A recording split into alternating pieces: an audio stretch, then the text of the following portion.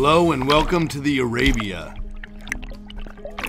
Once again, we are using Divers Den charter boat, the Proteus, to dive this location.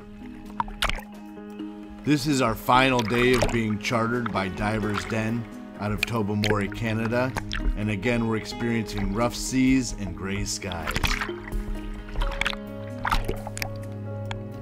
But even with this somewhat less than desirable weather, it hasn't seemed to affect the visibility at all.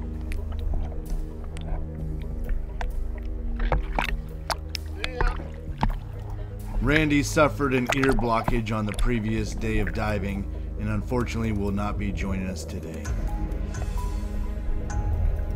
Just below the surface it looks calm and clear, but today I'm going to find out why this is considered the most challenging shipwreck in Tobermory. As we approach the shipwreck, I notice the line goes down to the sea floor and then extends up to the starboard rail.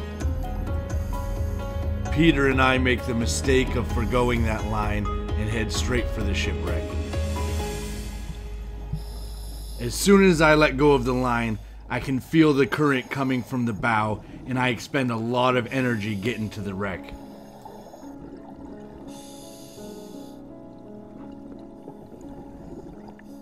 Once I make my way just inside the rails, I quickly catch my breath and take in the amazing sight.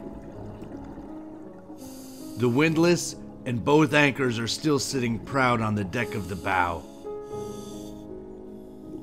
There is even a smaller third anchor that I've yet to see.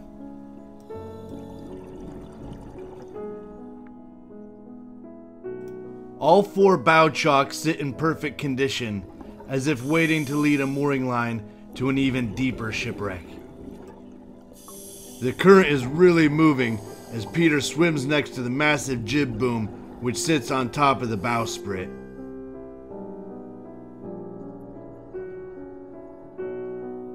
The inner bobstays are also still in place and hang below the bowsprit. Both anchor chains are draped over the hull and rise up to where they're attached to the anchors on the bow.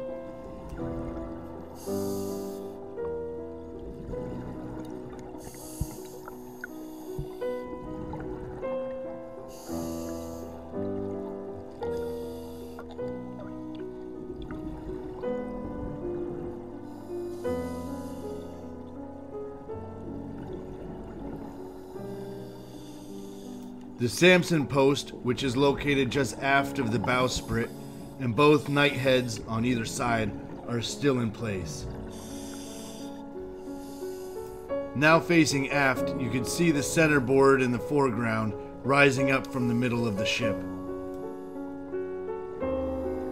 The main mast lies resting on the port rail. Much of the starboard rail is still very well intact. At the stern, you'll find the ship's wheel and steering gear, which lay starboard of the afterdeck, which has also separated from the wreck and now rests against the starboard quarter. Next to the wheel, a plaque was put in place to commemorate the 100th anniversary of the Arabia's loss by a team of divers from Wright State University. This is also the time and place where I can feel the distinct effects of nitrogen narcosis taking over.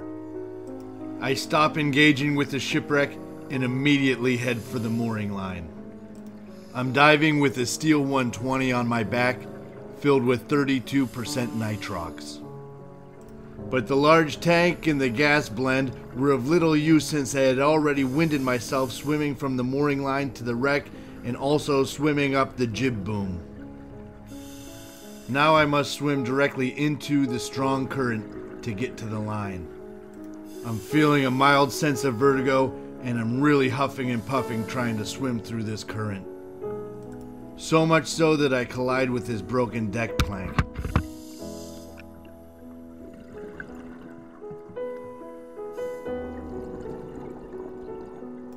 Again, I make the mistake of foregoing the line that goes from the starboard rail to the sea floor and swim straight for the mooring line. Once again, I am needlessly winding myself and am ascending at a rate that exceeds 30 feet per minute. But for whatever reason, I can only find security in the notion of grabbing onto that mooring line. I look down and I am amazed at how much distance I have covered, so I sit here and rest for an additional 10 minutes before making another 15-minute ascent to avoid any decompression sickness. I want to be extra careful, so I make an additional 2-minute stop at the halfway mark and a 5-minute stop at 15 feet, all while maintaining 30 feet per minute ascension rate. Had I followed the line to the wreck at the start of the dive, I'm sure I could have avoided all these issues. This has been an eye-opening experience, and you can guarantee the next time I dive the Arabia, I'm going to follow the proper procedure and protocol.